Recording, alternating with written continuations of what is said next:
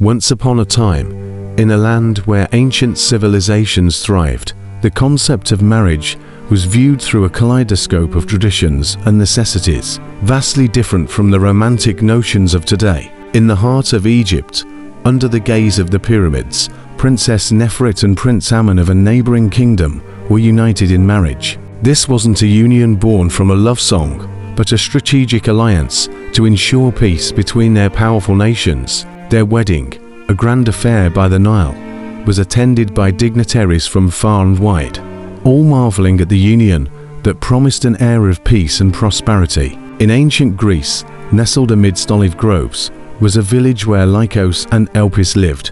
Their marriage was not arranged by royal decree, but by the simple need to survive and thrive. Lykos was a skilled carpenter, and Elpis excelled in weaving.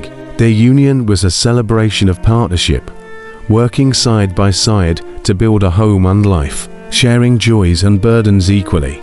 Far away in Rome, a different tale unfolded. Lucius, a patrician, was bound in matrimony to Julia, a woman of equal social standing.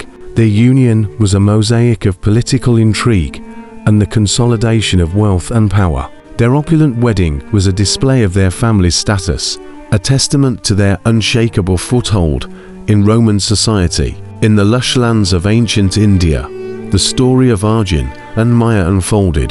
Their marriage was one of intricate rituals and deep-seated traditions. Their union symbolized not just the coming together of two souls, but also the continuation of Dharma and the societal duty to uphold the family legacy. Their wedding, a riot of colors and age-old ceremonies, was a testament to their rich cultural heritage. Meanwhile, in the ancient dynasties of China, the marriage of Ming and Li Wei was a blend of Confucian ideals and family obligations.